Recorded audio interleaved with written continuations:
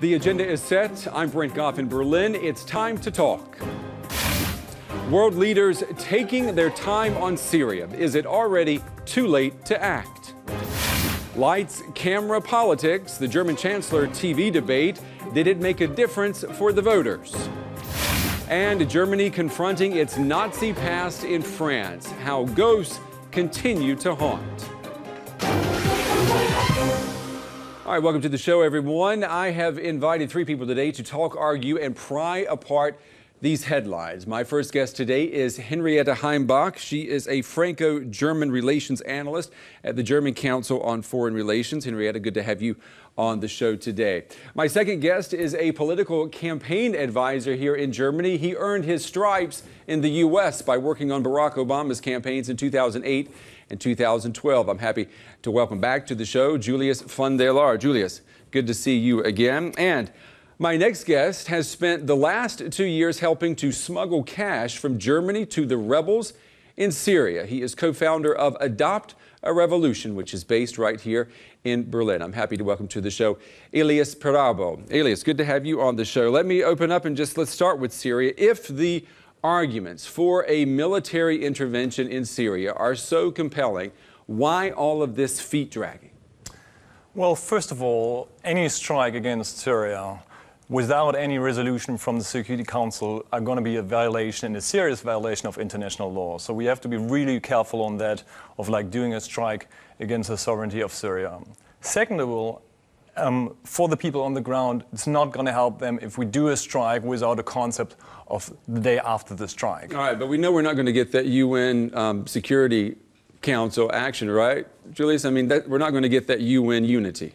Well, I think it's unlikely at this point. I think most importantly is public opinion at this point. People are looking to the U.S. to take leadership, and if you look at the polls, 50% of Americans are saying they're not ready for U.S. military involvement in Syria. So I think the president is working right now with congressional approval in order to shore up public support, get the public behind, and then be able to strike in Syria. All right, but the judge, the verdict is still out on Washington. And Henriette, it looks like Mr. Hollande in France, they're actually the only force right now willing to shoot some rockets at Syria. Actually, it looks like, but I think they won't do it alone, so they wait for the decision the Congress will take soon. So then we see tomorrow there will be a debate in the French Senate, but without any vote, so we see how it goes, but he won't definitely do it alone. So. Yeah, exactly. No one wants to do anything alone, and no one wants to do anything at all right now. Let's get a status check on Syria. Washington, as we heard, is waiting for Congress to give its blessing next week at the earliest. The French, as Henriette said, are debating intervention this week. Britain is out altogether. The UN Security Council, you can forget that. The Arab League, a lot of talk, no action. And Syria's President Bashar al-Assad, he feels so emboldened that he has warned the world, attack me and you'll pull the trigger on a Middle East Armageddon. The world has been wrestling with intervention in Syria since the conflict began. But on August 21st, it appeared Assad's forces had crossed a red line. Images of an alleged poison gas attack near Damascus sent shockwaves around the world. An international response looked imminent. British Prime Minister David Cameron led the early push for punitive action, but the use of military force was unexpectedly voted down in Parliament. The United States upped the rhetoric, but President Barack Obama's call for military action eventually came with a caveat. He wants a green light from the U.S. Congress. Some analysts say military strikes could make things even worse for Syrians. For now, the world is waiting, but with the death toll mounting, how long can it afford to? Elias, tell me what the people in Syria that you're in contact with, what are they telling you? Are they telling you that a chemical weapons attack happened? Yes, they do. Who do they say committed that? Well, most of them said it's going to be the government, but honestly, even they told us that, is that most of them are not sure about it, because how could they tell? They just saw, especially our partners who were very close, they saw rockets fire them in that area. They don't know really where these rockets were coming from, but there's a lot of evidence which shows that it probably is going to come from the government. How can there be any doubt to this? Julius, Henriette, both you guys can chime in on this. How can there be any doubt? I mean, Assad and his regime, they have the means to deploy chemical weapons. I mean, we're living in a fairy tale if we think the rebels are equipped to deliver chemical weapons, aren't we? Henry, what do you say? Well, I think it's not that clear. So as you explained, even the people on the ground can't really say it was like that. So I would say it's so important for international decisions to have these evidence that they try to collect right now. So I think that would be important for a response. And why, especially after Iraq? So, Julius, why is it so hard for the world to believe the chemical weapons story? I mean, go back to Iraq. Right? Remember the presentation in front of the Security Council and the evidence that was presented with regard to weapons of mass destruction, and then having to go back on that. So I think the ramifications could be severe if, in fact, you base an attack on wrong evidence. At the same point, public opinion is just against any sort of involvement. I mentioned 50% in the U.S. Population is against any sort of involvement. The same goes for Germany, and we just had the vote in Parliament in the UK. So the public is against it. You have to be very careful in order to not make any mistakes and not shore up any support against you. Elias, are you for or against a military attack?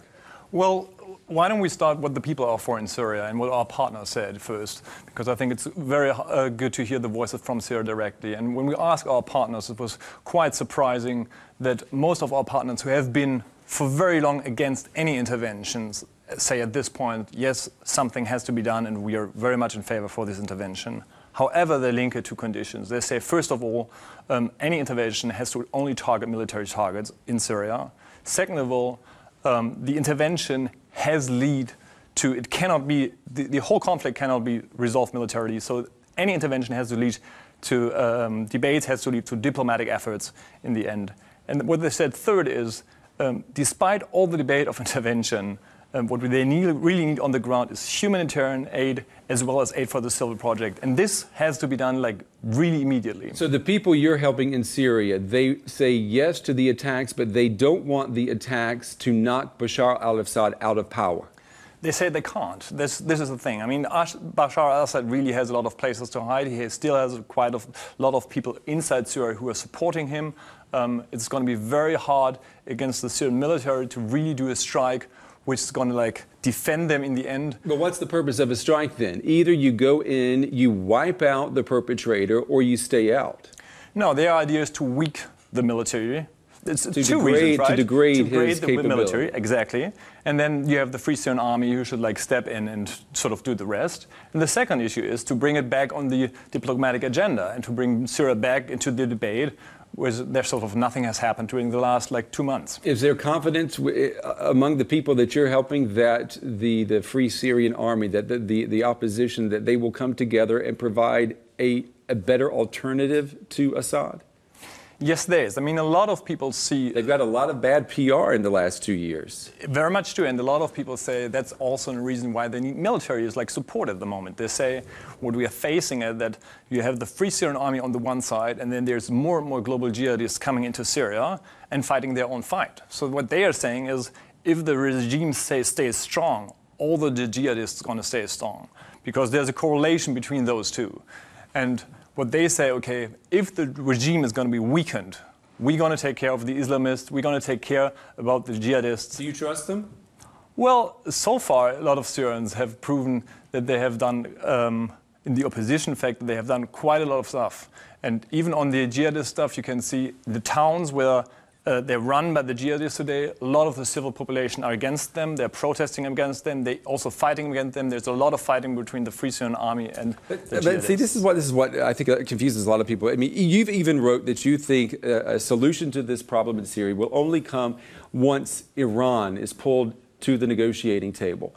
How can you believe that the jihadists and these extremists, that they will be fought in Syria if you've got the Iranians sitting at the table helping, co-direct the peace plan? Well, I think we have to look at two fronts, right? The one is to weaken Assad. And to weaken Assad, we do have to talk to Iran, we have to talk to Russia, and we do have to stop the supply of arms to the Syrian regime. On the other side, Germany and the other Western states should immediately talk to Turkey, because most of these global jihadists are coming through Turkey to the northern part of Syria and really harming this revolution. So what Turkey has to do is to close their border for these jihadists who are going to Syria. And Turkey's going to tell you that they're doing that anyway, but I mean, look at the numbers coming out this week. 2 million refugees now out leaving the country, a lot of them going to Turkey. Julius, is there any type of international concerted effort that is realistic right now? I mean, I think it's a bad situation, and there are no good options on the table. So, what is the president going to do? Is he going to strike unilaterally? He has to wait for Congress in order to get approval, in order to make sure that he has the political backing in the United States. Germany right now is not willing to act due to the elections. I think Merkel will be falsely advised to sort of make any move right now. We're waiting for Britain and France, and so I don't think there's any good option that anyone could be taking. Is this still America's game, though? I think it is right now. I think we're waiting for what happens in Congress and whether the president is going to decide to take action or not. Is it going to be, Henriette, in the end, an American-French alliance that's going to go in and take out or at least degrade Assad's capabilities? It really depends on the vote in Congress and what will happen in France. But Hollande's not going to allow the assembly in Paris to decide whether or not he orders a strike, right? He's not going to play an Obama right now. No, it doesn't look like, but he could. Well, tomorrow there will be the debate and no vote, but we will see how it goes. But I think the French president will go for a vote if he's sure that they at the assembly will vote for it. So yeah, I mean, I'm going to ask all three of you, where is your anger about what has happened here? I mean, whoever committed this chemical weapons attack, it was still a breach of a convention that's almost 100 years old, not to use chemical weapons. Doesn't that in itself warrant the international community, the UN included, going in and striking at Assad? Elias. No, what angered me is mainly even the last 2 years, right? The international diplomatic efforts on Syria. No, but let's stay on the chemical weapons, though, for a second. I mean, isn't that a reason in itself to strike at Assad? Well, if there's not evidence on the table, yes, something has to be done. But it's not that easy. That's the whole question about military. But don't you trust the UN inspectors? Do you trust the UN inspectors? Yes, they have said sarin gas was found. Exactly, but they haven't said who have done it, right? This is the whole issue on it. And the other part is, even if you go forward emotionally and say, okay, we have to do something and we have to bomb Syria on this table, the question is what's going to happen after it. And this is also the experience from Iraq. It's not going to help the people on the ground if you strike Assad hard and then he's going to take revenge again on his own people. It's not going to help the people in Syria. Are your people afraid of that? Are they afraid of revenge from Assad? Yes, a lot of them say, okay, if they only come in and punish Assad and leave immediately, and we're going to be in the same mess as before, which is going to be even worse, and then Assad is going to punish us. He's not going to punish the Americans. He's going to punish his own people. All right, what's it going to take for you to be convinced that chemical weapons were used by Assad? Evidence on the ground. I think what we need is sort of an investigation by the UN who go in and figure out who has done it. But that's probably not going to happen, Julius. And then the ghost of Iraq is haunting us again, isn't it? It's right there at the doorstep. And so I think the question becomes, what do you do right now? Mm-hmm. Do you send airstrikes? Are you going to launch some rockets, cruise missiles? Sort of what you're hearing on the ground is that, from military experts, is that, any sort of military attack is not necessarily going to take out all the chemical weapons. So that's not certainly a good option. The second portion, what you just mentioned, is, look at the ramifications. If you go in with airstrikes, talking about up to 2 million refugees that are going to be on the move. So, the humanitarian consequences are going to be severe. And again, there's no end game in sight. What are you going to do? What about this use of chemical weapons? I mean, isn't it up to the U.S. again, or maybe the U.S. and France, to be the world's policeman and to say a breach of this convention will not be tolerated, period? Isn't the U.S. is the only, player in town? I think it's more complex than that. Yes, the U.S. is the only player in town, but at the same time, France is ready to gear up. Germany has sort of indicated that it will probably play some sort of role, even though the chancellor is very careful in stating what exactly that role is going to take. But I think there is going to be some sort of intervention. The question is just, is it going to be airstrikes? Is it going to be cruise missiles? I would imagine that boots on the ground are very unlikely at this point. Boots on the ground unlikely? Yep. Well, and what about this notion? I mean, aren't you shocked that the French were once seen in America as these cheese-eating surrender monkeys, and now everyone's saying, wow, the French are on our side? Well, maybe that's a change in politics, especially when you look at Iraq, at the French politics towards the Iraq war.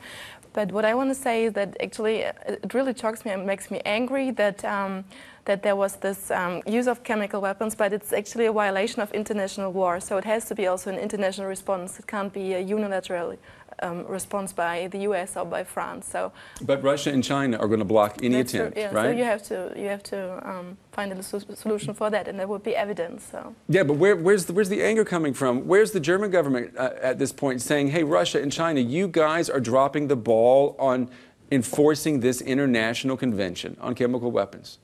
Well, I think they try it in a diplomatic way. That's what they do right now. So France is speaking to Russia and to Putin. So. But nothing's going to happen, Julius, now because we've got this election coming up here in Germany, right? We've got the G20 coming up, and there's been talks that Merkel's going to sit down with Putin, and we know the relationship between Obama and Putin is certainly strained. So yeah. Maybe something will come from that, but I think it's unlikely at this point.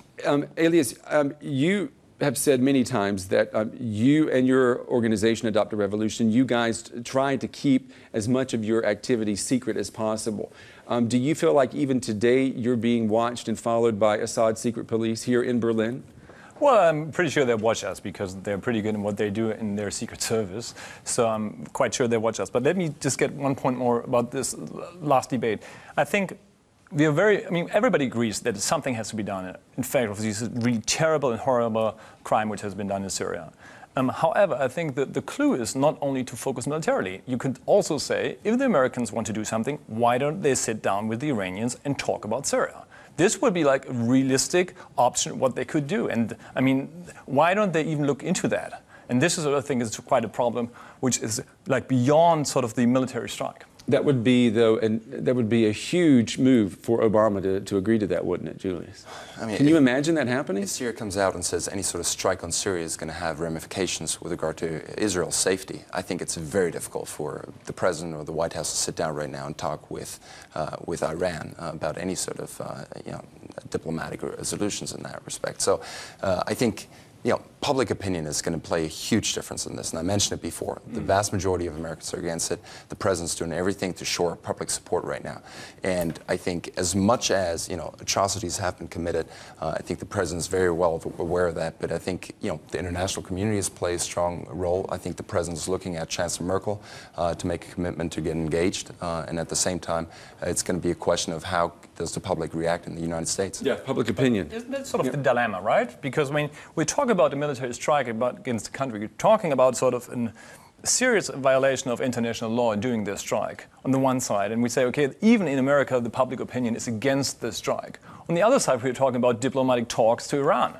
So I know it's a big step for America, but also, in spite of what's on the table, I think it's quite necessary to do it. It's hard, though, for people to imagine talking with Iran, because Iran is also a system that, if they had complete control over Syria, they would not allow the civil society groups that you're supporting with your money. Sure. So Iran is still, deploying weapons to Syria. So, you're asking the U.S. to basically negotiate with what you would say is the devil.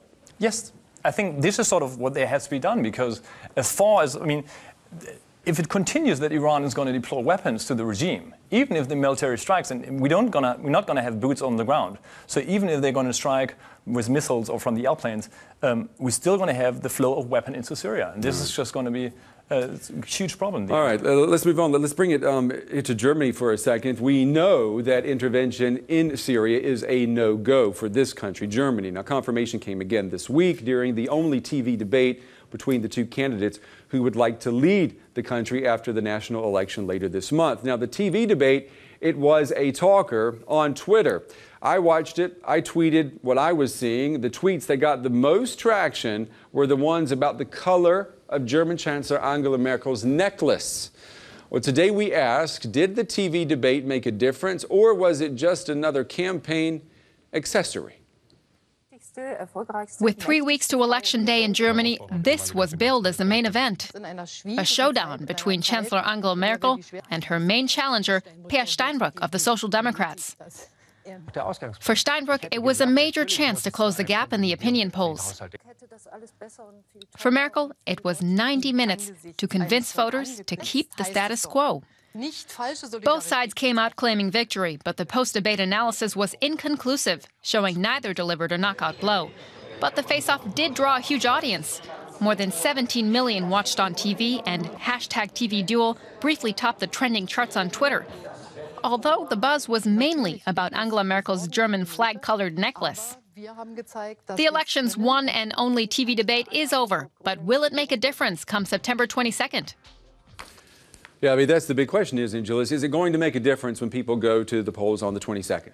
I think it always makes a difference when people go to the polls. It's an electoral process and a democratic process, so people should turn out, especially if you look at the numbers from 2009 when we had the lowest turnout in voter history in German history.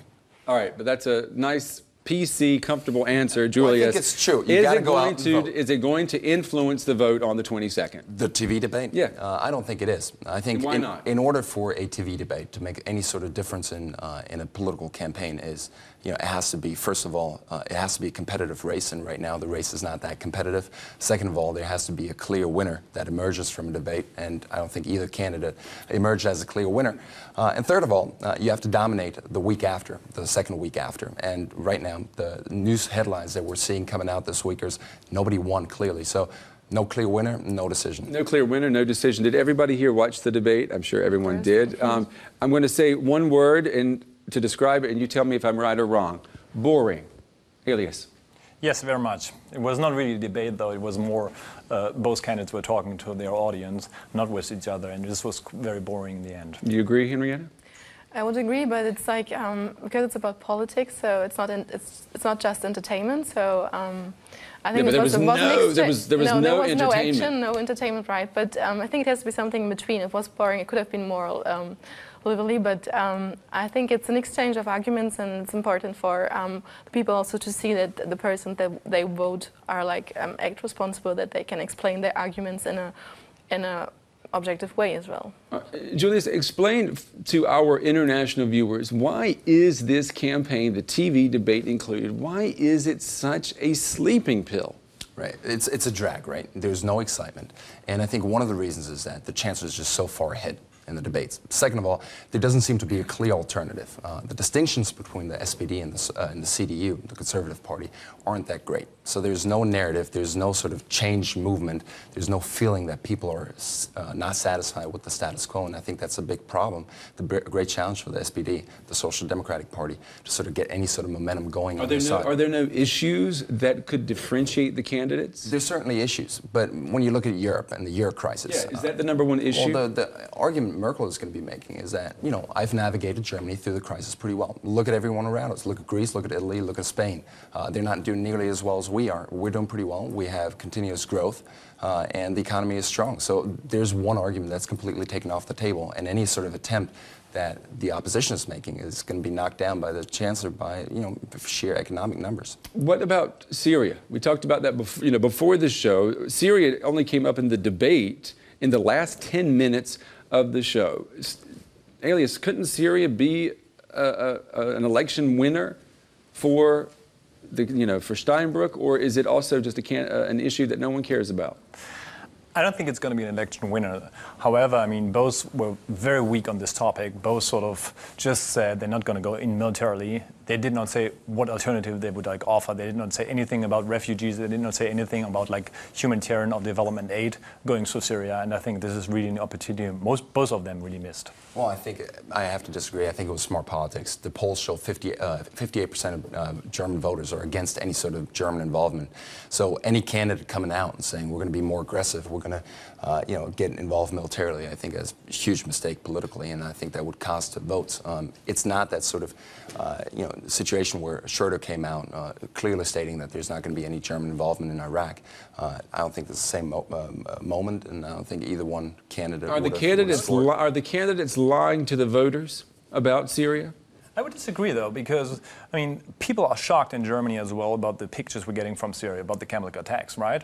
And it's true that you don't go in militarily, but if you would say, okay, due to these pictures, we send in a lot of humanitarian aid, we've sent out our Medi-ship from the Bundeswehr or something else, we develop, that's what our strength is in Germany, we send humanitarian aid, that would be a good call, and people would agree on it because they have these pictures in their minds, and a lot of people out there thinks something has to be done, even if it's not military. Right, but that's what both candidates mentioned during the debate, that there's going to be a support, but there's not going to be any sort of German lead. Why didn't, I asked this thing about being lied to, because Steinbrück, couldn't he have looked at Angela Merkel in the face and said, you say today we will not help with any military intervention, but after the election, you're going to be first in line to help any type of international force. Well, I think it's a difficult situation. Let's assume he gets elected. I think the situation on the ground in Syria can change pretty quickly, and public opinion can change pretty quickly. So I think you can't be too much on the offense here, because you might have to roll back. Steinbrück pretty much said, you know, there's not going to be any involvement, but at the same time, I think he's been around long enough to know that things can change.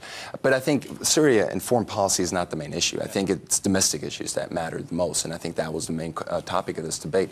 People are looking at job numbers, people are looking at employment, people are looking at, you know, the rents in our pension system, and those are some of the more important topics. But again, I don't think either candidate was able to sort of win the debate over for himself. And if I can just make one last point. Going into election day, in less than 3 weeks, 1/3 of the German electorate is still undecided. They don't know who they're going to be voting for, and I think that's the critical mass that you can reach here in the debate. So you've got a third. They're still on the fence. Henriette, what about this idea that the Germans just have it too good right now? Low unemployment, most people have a job, the healthcare system works for the most part. I mean, the Germans are, you know, they're sitting pretty. Well, I think there might be one reason. Like, crises always show that like the parties at the edge get more votes. So there could be a reason. Also, economy in Europe is getting better and better. So I think it's a point for Merkel as well, even when the SPD has done a lot before that as well. But I think it's a point for Merkel. So it's a very good time for her to have elections right now. And regarding European politics, for example, there's not much difference between the SPD and Social Democrats and the Conservatives. So, what about this third of the electorate right now? How are the parties going to get these people? Google wants to introduce all of the candidates online, and in order to have access to this, though, Google gets access to your personal data. That's a huge reservoir. You know what I'm talking about. That's how Obama won. I mean, he had access to the voting patterns and the likes and dislikes of the voters. Is that where Germany is headed, to get inside the heads of these undecided voters using the internet? First of all, I'd like to reject the premise of the question, because I don't think Barack Obama won because any sort of online campaign. I think he won because he had the stronger narrative, because he had the stronger message. Yeah, but you wouldn't argue with me in saying that he used the internet, the strengths of knowing what people like and dislike. Absolutely, and I think he did a fantastic job mobilizing his supporters. Is that happening here? I don't think it is happening to nearly the same extent, and I think there's tremendous potential there. Now, can you go out and convince anyone to vote just by sort of tweeting at them or posting some pretty Facebook pictures? Absolutely not, especially undecided voters, and a third of Germans are still undecided. They're never going to be convinced by any sort of notion that you know, they're going to be tweeted at or see some sort of election feed over on Google. People are only going to be convinced in a personal conversation. If you and I sit down together and we talk about personal issues, talk about the issues that matter most to you, and I think that's the greatest challenge for all the parties when they try to reach undecideds. Go out, have personal conversations, activate your base, make sure people talk to their neighbors. I think this is where the main difference can be made in these last couple of weeks in order to reach these undecideds. I mean, you sound like a good electioneering man there, Julius. Do you guys agree with him? Elias, do you agree? I think so. I'm not so much into like social media, so I also think that the narrative is sort of the front thing which has to go first. But how can you say you're not into social media when on the night of the TV debate, the TV debate was the most tweeted event in the world for a few minutes? That's huge. That's tremendous potential there. Are you telling me that the Christian Democrats and the Social Democrats are just going to yawn and ignore that? No, it's huge, but it stayed, I mean, the debate stayed boring, right? It did not change the topic of the debate, and still people went out and said, okay, we undecided because there was no debate, at least on the table. And this hasn't changed because social media was around. Well, I think, you know, if I might charm in there, yeah, what Facebook, Twitter, all these social networks are tremendously effective for is sort of getting your own base rallied, right? Steinbrück had some momentum in this debate, and the Chancellor made some good points in the debate. And if the CDU and the SPD, the parties can sort of harness that momentum via the online channels, get people involved in the campaign, have them go out after that, talk to their friends and their families. I think this is where the momentum comes and where it sort of converts into actual votes. But just hoping that because someone retweeted you, he's going to turn out and vote for your party, I think that'd be pretty naive. I mean, have any of you been contacted by any politicians via social media? Nope. Not yet, no. No? I mean, have you seen any type of campaigning on social media? No. I think everyone has a Twitter account, right? Like well, from the politicians? A lot of people do, but from the politicians, so like, I wouldn't say, like social media. The thing is, it concerns only like the young people. There are a lot of we have a lot of elderly people in Germany, so I think that's why it's not that like. It's massive, but it doesn't concern everyone of the population. So okay, and we also have all these posters here in Germany. And talk to me, Julius, about these posters. I see this, and I feel like it's 1955 all over again. Right. I mean, posters, that's sort of tradition in Germany, right? Elections, couple of weeks left. Every party puts up posters. Tremendous chunk of the budget. But campaign. they all look the same. They pretty much all look the same, and you can't really differentiate them. One is yellow, the other one is blue, the other one's green. But that's probably the only distinction. You know, historically, a tremendous budget of the portion of the campaign budget is invested in posters. 60%. 60% up. Huge. I can't believe it. At the same time, there is no credible research that shows that posters have any sort of impact. In the U.S., we used to say yard signs, sort of the equivalent to posters. Right. Yard signs don't vote, and I think that's true. People have to be talked to. No poster with any sort of generic slogan is going to make a difference in getting you, either persuade you from voting for one party to the other. It makes you aware that there's election, actually. That is true. That is true. But let me ask all of you before we move on, would you be in favor of getting rid of the posters altogether and using something else? Henriette, would you be in favor of getting rid of them? Well, I think, well, actually I don't care. So I think it's most important is that people get information about the positions of the parties, that they're aware of that there's election, that they will go there. So I think if posters are a way to help with that, it's a good idea. Okay. Elias? I think, seriously, I think posters are quite important to tell people that the election is coming up. So that's 60% of the budget? Exactly, that's the problem. I think also a lot of these posters can be like left out and the money should be spent somewhere else. If we go to sleep on the evening of September 22nd and wake up on September 23rd, will we have missed anything? Julius? As long as we've voted beforehand, we've probably done everything we could have done. But at the same time, I think this election is important. People should go out and make sure their voices are heard. And but will we have missed anything, Julius? Probably not. Probably not. That's what, Henry, what do you think? Well, you never know what will change, so I'm not sure if the results right now will be the same. So it can be everything. Can be a big coalition. Okay. So all right. Elias, what do you think? Will it be a sleeper or will we see something important? I think it's going to be a sleeper. A sleeper. All right. There we go. That's what I wanted to hear. All right. Let's move on now. Germany, as we all know, there's the camera, is considered a role model around the world for confronting the ghosts of its past. This week, for the first time ever, a German president will visit the French village of Oradour. Now, that's the site of a Nazi-led atrocity. Germans aren't talking much about the visit. Instead, a viral, satirical video about killing a young Adolf Hitler is getting much more play and much more chatter. And it begs the question, what is the best way to remember an ugly history? Is being irreverent the modern way of showing respect? This is the French village of Oradour-sur-Glane. Joachim Gauck will be the first German president to set foot here, the site of one of the worst Nazi atrocities during World War II. In June 1944, Nazi soldiers killed 642 civilians here, hundreds of them children. Only 6 villagers survived. Today, Oradour is a ghost town, the ruins preserved as a memorial to the dead. It won't be the first time that Joachim Gauck has confronted Germany's painful history. As president, he's also paid tribute to Nazi victims in Italy and the Czech Republic. But at home, Gauck's visit to France hasn't been a big talking point. Instead, a student film has gone viral. The fake ad shows a car running over a young Adolf Hitler. Poor taste, or just another way to deal with Germany's Nazi past? I mean, over 1 million views on that video. Is it poor taste, or is it just a mature country recognizing what happened in its ugly past, Henriette? Well, I think it's a difficult question, but first, when you watch the video, it's shocking. So you see that still people in Germany kind of deal very carefully with the past as well. So because if it wouldn't be shocking, so nobody would watch the video. So you see that there is enough. It's important. Yeah. Is it good? The video. Mm-hmm. I think it's okay to do that. Yes. I mean, that's saying a lot. Julius, what do you say? I thought the video was well executed. The narrative is there right now. Gauck is visiting France.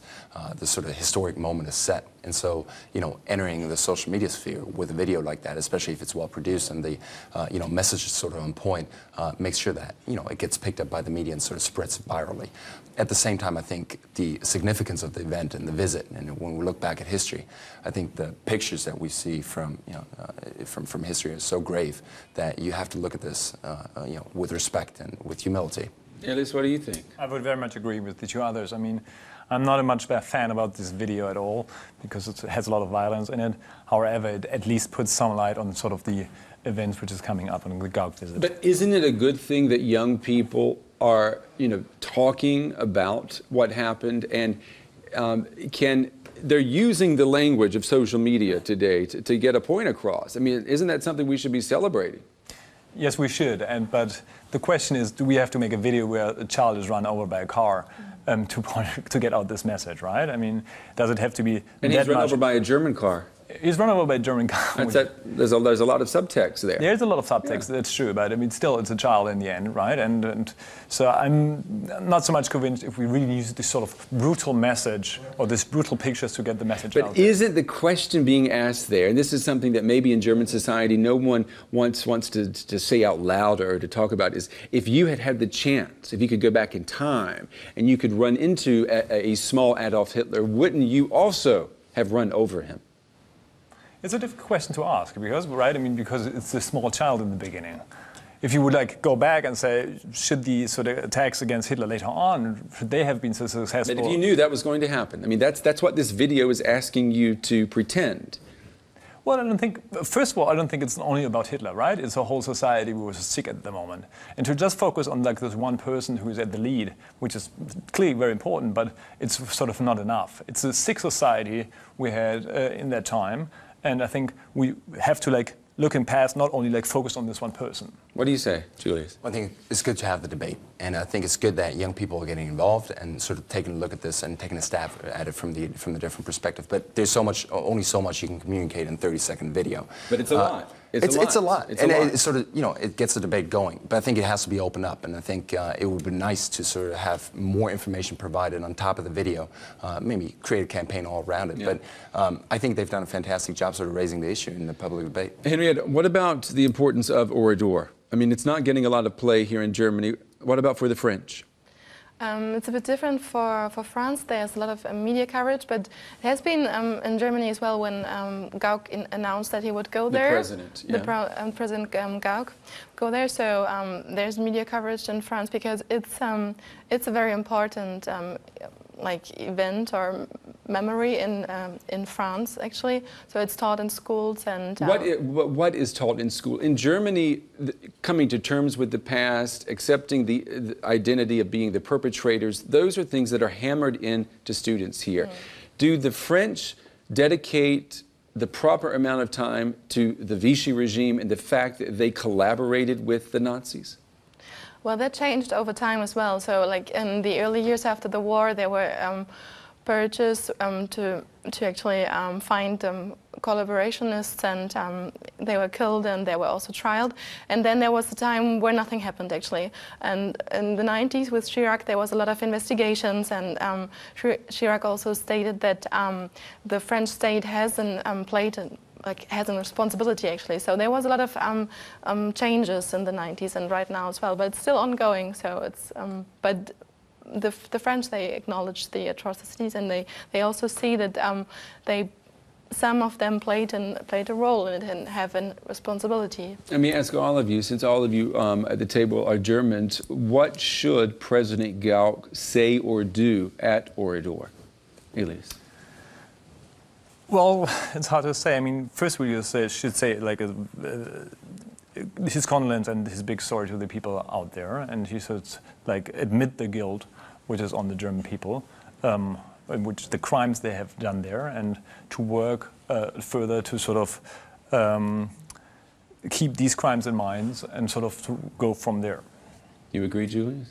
I do, but I think the polyoptics are more important. I think it's sort of the pictures that we're seeing, the gesture of a German head of state going over there, reaching out and sort of telling people this is not going to be forgotten. I think that's the most important message. But that's been said. That's been said time and time again. Well, I think you have to say it over and over. But at the same time, I think the debate that we're having here, and I think that debate that the viral video might be sparking as well, is that, you know, at the same, while we can't forget something like that and the atrocities that have been committed, at some point we have to move on. We have to sort of, you know, move beyond, sort of make sure that we understand this is a generation that's past us. You know, there's, you know, we don't have any sort of guilt anymore. While the prosecution is rolling up the case again and might bring charges again, I think it's important that we as a society get to a point. Is that true though? Is your generation, are you a guilt-free German generation? I think while we remember what happened and sort of we see the significance and we're of course committed to not forgetting, I think, you know, there's certainly something that we can't be held responsible for. And I think at some point we have to be able to say proudly and loudly that we're Germans, and we should feel compelled to say so. So, Henriette, what do you say? Actually, I think it's still important that these visits take place. So I think there's never an end to that, and it's very important to Franco-German relationships as well, because these symbolic gestures, as you said, they are so important for creating these relations, a special relationship between France and Germany. So you need these pictures actually. But do you feel guilty? I mean, are you a generation free of guilt? That's my question. Well. I can't really tell you just like that if I feel guilty or not, but it's part of my history, it's a part of our history, so I'm kind of aware of it, and you learn it in school, and you know what happened, so it's... Briefly. The symbolism, there are still 2 survivors, you know, from that instance, you know. And should we still be sending the perpetrators to prison, even if they're in their 90s? Yes. Justice should be served. Okay, we're running out of time here, but let me ask all of you, since we've been talking about the election and politics so much, after September 22nd, who will be the Chancellor of Germany, Steinbrück or Merkel? Sadly, Merkel. Close elections, you got to go vote. Give me an answer, Julius. I think right now the numbers look in favor for Merkel. Okay, Henriette. I agree, actually. It's probably Merkel. Okay, thank you very much, all 3 of you, for being honest. I think we've got a politician on our hands here. That's going to wrap up my agenda this week. Keep the conversation going. Chime in at Facebook and Twitter. You can tweet me at Brent Goff TV. I'm always happy to see what you folks are thinking. And remember, our inbox is always open. You see the address on your screen right there. Don't forget, you can watch the show again on our website and on YouTube. I'm Brent Goff in Berlin. Join me next time when I set the agenda.